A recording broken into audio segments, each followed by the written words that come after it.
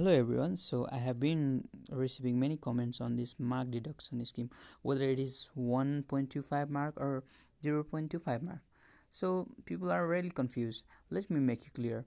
So previously, when there was no negative marking, and if you commit a mistake, there will be only a single mark deduction in your rank. So if you have committed, like your friend is 100 marks, and if you committed the same mistake, so you will be deducted 1 mark, that is, you will be placed in 99th position. But now what happens, if you make a mistake, then 0.25 will be deducted, and since you have you have lost the question, so there will be, altogether you will be down by 1.25 marks. Are you clear?